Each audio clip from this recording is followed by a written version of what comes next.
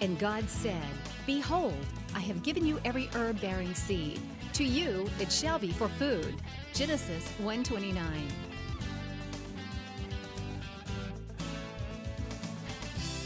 Man did eat angels' food. He sent them meat to the full. Psalm 78:25. Everyday Manna with Lisa. Hi everybody, and welcome to Everyday Manna and Merry Christmas.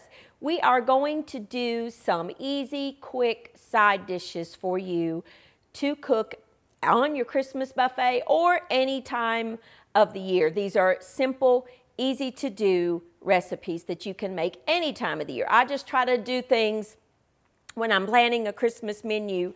I have to think about oven space and stovetop space and all of that, so I try to think of all those things. So these are things, one is going to be done in the skillet, the other two are going to start out in the skillet, but they're going to end up in the oven, so you have space. We are going to get started with some potatoes. Now I have here 5 pounds of Yukon Gold potatoes. Now I'm using Yukon Golds because I like them for mashed potatoes.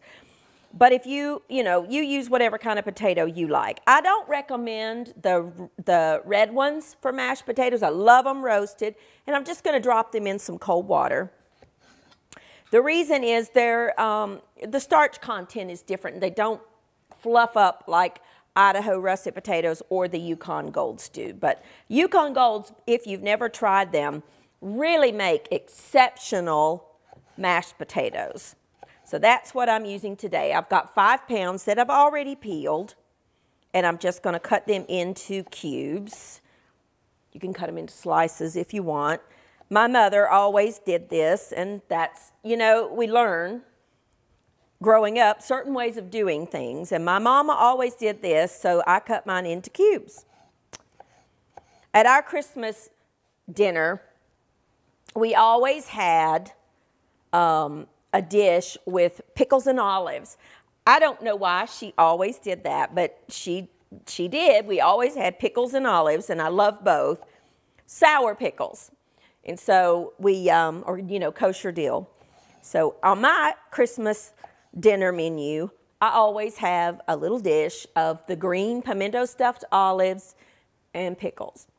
I'd like you to just shoot me an email and let me know, or go on Facebook onto the Everyday Manna Facebook page and let me know what kind of traditions you had in your family. The holidays are one of those things that they're just filled with tradition. Circumstances happen to where things change. I've lost both of my parents and 2 brothers, and so our Christmas and Thanksgiving and Easter and all the holidays are not the same as they used to be. But it is still important that you establish tradition in your home. We have a funny little Easter thing that we do. It's just tradition now. My kids, they're getting a little bigger now and they don't do it as much. But when they were little, we would, in the hiding of the plastic eggs, the Easter egg hunts, put a pickle in one of them. It was just funny. And then whoever found the pickle, they had to eat it. It was just a cute little thing. But we have, certain traditions that we do. We always bake a cake on Christmas for Jesus, a birthday cake. We've done that since they were little. That has not stopped. We bake a birthday cake for Jesus. And every other year, Austin will pick one year, and then Aaron picks the next what flavor cake that we're going to have. So we always bake a birthday cake along with our other goodies that we have. I do like Christmas. I do enjoy the lights and the festivities, and of course, first and foremost is the meaning of Christmas, the birth of Jesus. I just love it. I love seeing it all. We got to go, it's been a couple of weeks now, to see the play, A Christmas Carol, done by Charles Dickens' great-great-grandson, Gerald Dickens. He comes over from England and he does a one-man performance of his great-great-grandfather's A Christmas Carol. It's fabulous. Absolutely fabulous. If you ever get the opportunity to go see that, go. The boys' school went, and so we went, Mike and I went with them to see it. It was wonderful, and it really kind of gets you in that Christmas mood when you see something like that. So I've got a big pot of potatoes here that I'm going to bring up to a boil. For those of you beginner cooks, make sure when you're cooking potatoes that you start them out in cold water and not boiling water. The reason is if you drop them into boiling water, the outside immediately starts exuding its starch, and then the outside, it gets like this fuzzy coating on it, and it just doesn't taste good. And then if you start them in cold water, they all come up to the same temperature at the same time, and it's just better. So always start your potatoes in cold water. And just like pasta, don't add your salt until that water comes up to a simmer. So I will let that just kind of do its thing. Now, I have a skillet here that I'm going to preheat. Now, normally, I do this recipe with the frozen pearl onions. However, my grocery store did not have any frozen pearl onions. So I thought, what can I do? We're just going to cook some onions. If you can find the frozen pearl onions, which normally I can find them. I don't know why they didn't have them last night when I went to the store, but they didn't. Use a bag of the frozen pearl onions, just thaw them. But if you don't have those, like I don't have those, use just a couple of onions. And I'm just going to cut them in half like that and make little strips, because I want a little bit of a bigger piece of onion.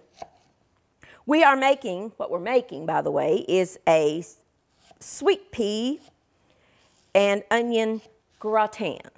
So we're going to start it on the stove, and then we're going to put it in the oven to finish baking, and the topping that we're going to put on there to get good and crusty and yummy, golden. This is just 2 yellow cooking onions. Again, if you have the frozen pearl onions, use those, or you could use shallots if you wanted to use shallot and just slice the shallots. That would be fine. Whatever. I cut those too thick. Let me get those. Okay, now my butter has melted. Going to add a little bit of canola oil or vegetable oil just to saute these onions. Going to add them. I don't want to brown them. All I want to do is soften them. And while these are cooking, turn up my heat just a little bit, I will make the topping part of this dish. Just kind of let those go for a few minutes. Add just a little bit of salt. Just a little bit, maybe 1/4 of a teaspoon or so of salt. Now, what we're going to do is we are going to make the topping for this gratin. And I just have 2 bags of frozen peas. Just 2, these are 12-ounce bags, but you know, like how you can half this recipe if you wanted to. But I love frozen peas. I think they're good. Now, in this dish, I have just some panko breadcrumbs, just plain old panko breadcrumbs. And then in this, I'm going to add some Parmesan cheese, just really finely grated. And you can find it like this in the dairy section of your grocery store. And I'm going to add some butter. I'm going to add about probably 2 tablespoons or so of butter. And I'm going to cut it into little pieces. And I'm going to add that to the crumb topping, because we're going to sprinkle that over top. And this is what we'll need to get good and golden. And then just kind of stir all that together. With your fingers is fine. And make sure that you spread that butter out when you top your dish. And I have a baking dish here. Let's wash our hands. I'm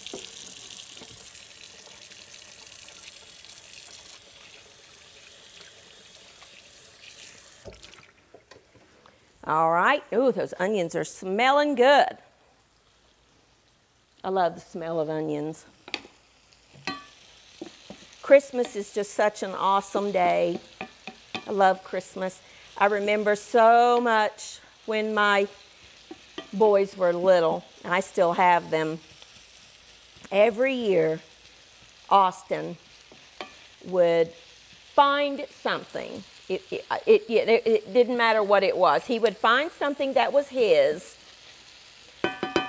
And on Christmas Eve, we would either get a pretty decorative box or he would wrap it up and he would leave it on the, we had a little like love seat by our door, and he would leave it there with a note, and it was a birthday gift for Jesus.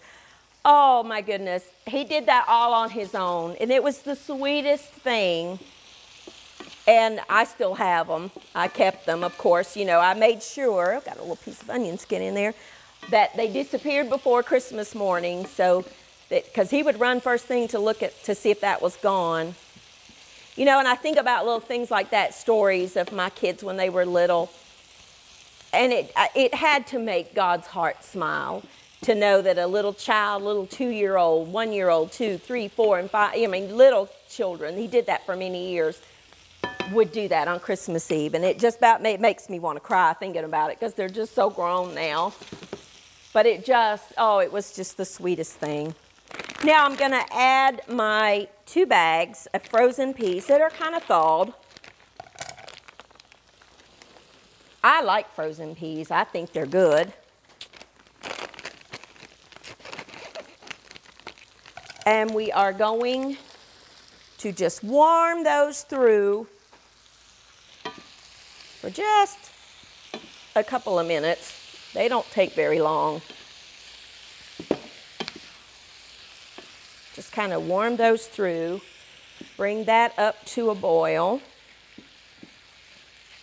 Now, if you were using the frozen pearl onions, you would want to start out, you know, thaw them, and then start out the very same way that I did. Put your butter and your olive oil or canola oil, whatever you're using, in the bottom, and just warm those through. And then add your peas. And then what I'm going to do is in this baking dish, I'm going to put these in here using the same skillet. We're going to make a sauce to go in this. Just kind of let that wait on you for just a minute. We are going to melt some more butter. I don't know, 2-3 tablespoons or so of butter.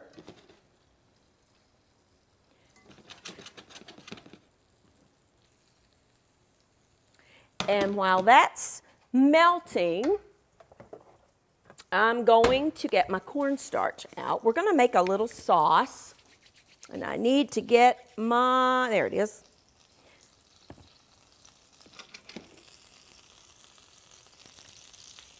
Careful, don't let the butter burn. Just let it melt.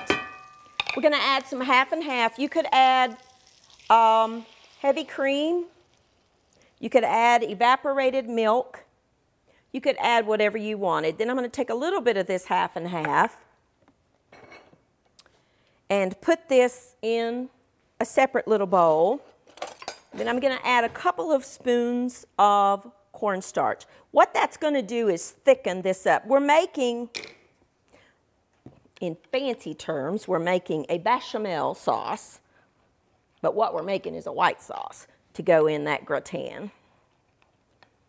Once that butter has melted, you just want to stir in the cornstarch to where it's smooth and no lumps. If you have a whisk does a little better than, I don't have my whisk over here. Oh well, we use a little strainer just to be sure. Now, you see how that's come up to a simmer? That's what you want. Take it off the heat for a second. And then put your cornstarch mixture in there. put it back on the heat, and that will come up to a nice thickness in about 1 minute. My potatoes, I see, are coming up to a boil. And then once that comes back up to a simmer, see how it will start thickening? You see that cornstarch in there? I need a whisk. There we go. Let me get it out of here. Oh, I got too much stuff in here. Need my whisk. There we go. Yeah, take it off the heat there. You might need to add a little more of your half and half, which I do because it's a little thick. That's okay. Basic gravy, if you will, which is what we're doing. Let's turn that off, whisk that together, clear off my workspace, put my casserole up here, pour this in there.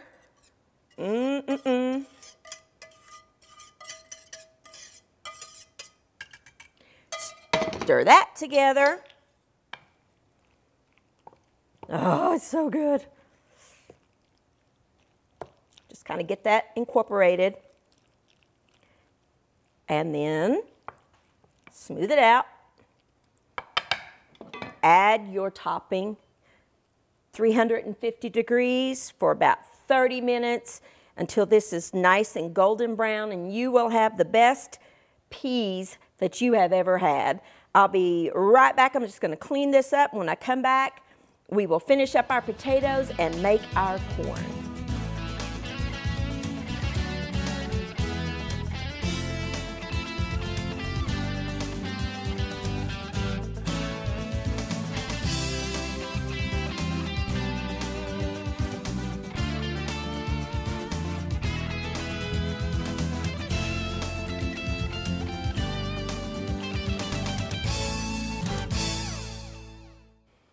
Okay, now our potatoes are done, and all I did was just drain them.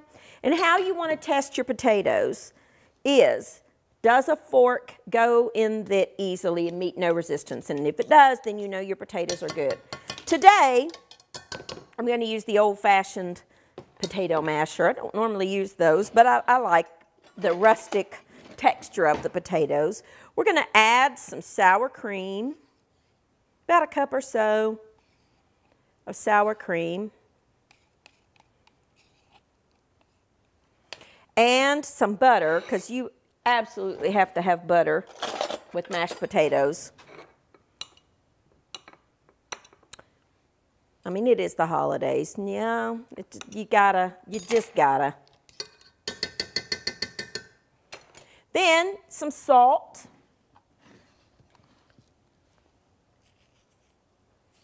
And some mash away for a moment.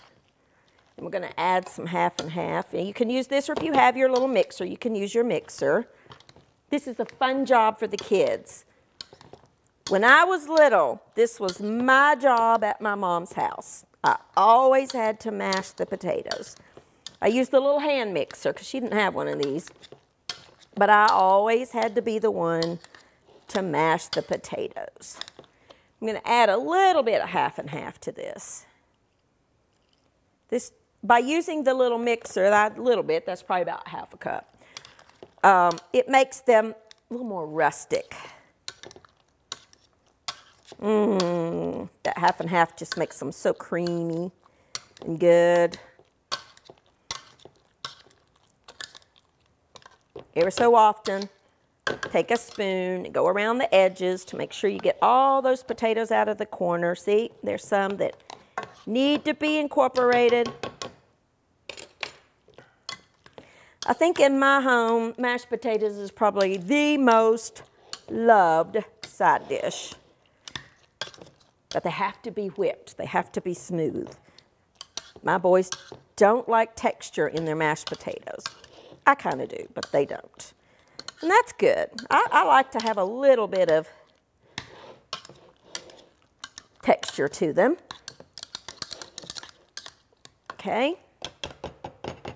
Then what we're going to do is get a large baking dish, and we're going to put these wonderful mashed potatoes, if I can hold this big pot, into that dish. You know, they're pretty decadent as they are, but we are going to add something else to them. Okay, let me get this in the sink. Smooth that out. Clean up your mess if you're like me. Smooth this out. And then we're going to add some grated white cheddar cheese. Now, I've grated this myself. I just bought a block of white cheddar because I want the white. I want it to stay white. If you want to use Gruyere, you can. You could use Fontina. You could use cheddar. You could use any kind of cheese you like. Swiss cheese is great on top of potatoes. That's about probably, I don't know, 3/4 of a cup. Move my cutting board over here. I need my board. Get every bit of that cheese on there. This will go in the oven alongside the peas and onion gratin. And it needs about 15 minutes until the cheese is good and melted. That's browning up nicely. So we'll come back over here and we will start our final side dish, which is a skillet creamed corn. I love creamed corn. Let me get my board back over here. Now, I've got a large skillet here, and I'm going to preheat that, and I'm going to add 2 bags of frozen corn.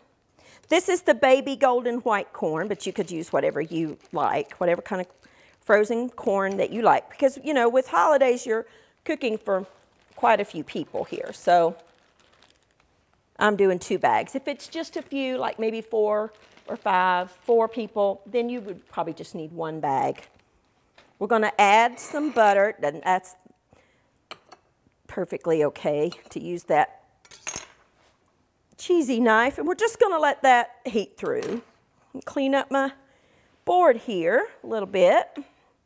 Now, we are going to use some roasted red peppers, just jarred roasted red peppers. Let me get a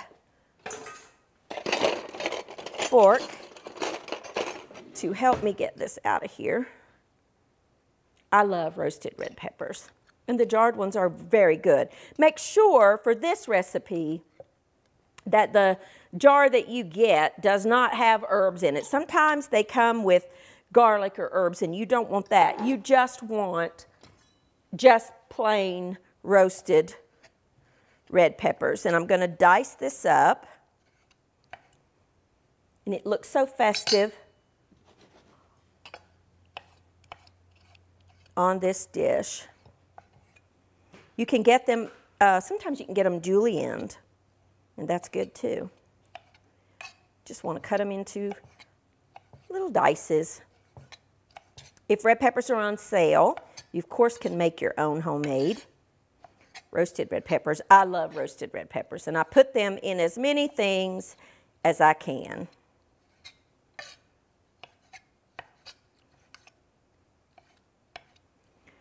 As much or as little as you like. Now, to my corn, I'm going to add, this is evaporated milk, and you get it in the baking aisle of your grocery store where the flour and things like that are. That's about half a can, and I've got the other half in here.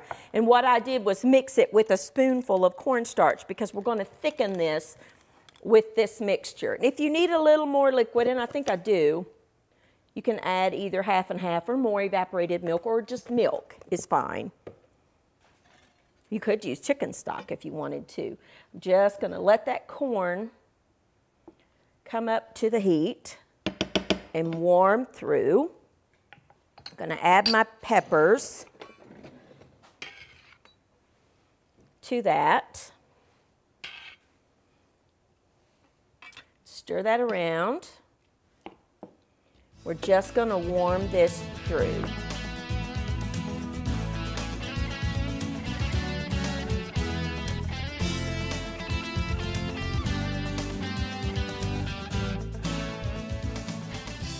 All right, now our corn has come up to a simmer.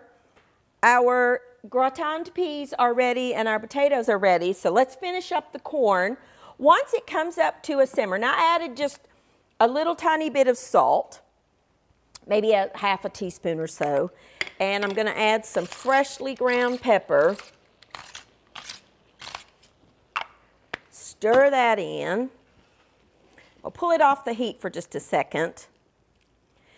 Now in here, remember, I've got the other half of that can of that evaporated milk with about a tablespoon or so of cornstarch. I found my whisk, so didn't have to use the little strainer because cornstarch dissolves really easy if you whisk it. Put it back on the heat, let it come up to a simmer, and that cornstarch will thicken that just a hair. And then we want to add, depending on, well, where's my sugar? Depending on the sweetness of your corn, here's a thing of Splenda. We'll just add a little Splenda instead. I don't know where my sugar went. I'm going to add a little thing of Splenda. About a tablespoon of corn or some Splenda, either one. I use Splenda most of the time anyway. And then stir that together. Now, do you see how that has just thickened up? That's the creamed corn. Turn that heat off. That's done. This can be done in 5 or 6 minutes. It's really, really easy to do. And then there's your meal ready to serve. So remember I told you on my mother's table we always had pickles and olives. So that's there. Now let's serve up our wonderful little gratined peas and onions. Oh, so good. I love this dish. Our cheesy baked sour creamed mashed potatoes. And then our delicious corn. Let me get a spoon. I'll use this one. Our wonderful creamed corn with our roasted red peppers in there. Serve this alongside your Christmas dinner with a green salad or, you know, anything that you have. Those are some easy, quick side dishes for you to serve alongside your Christmas dinner or just any time of the year. They're delicious. And don't forget my mama's olives and pickles. Thank you for joining with me. From all of us here to you, have a very Merry Christmas and remember to celebrate the real reason. Thank you for joining with me. Merry Christmas. Thank you for watching Everyday Manna with Lisa. This program is made possible by viewers like you. Your support is continually needed to keep Christian programming on the air. Please send your best financial gift to Living Faith Television in care of Everyday Manna, P.O. Box 1867, Abingdon, Virginia 24212.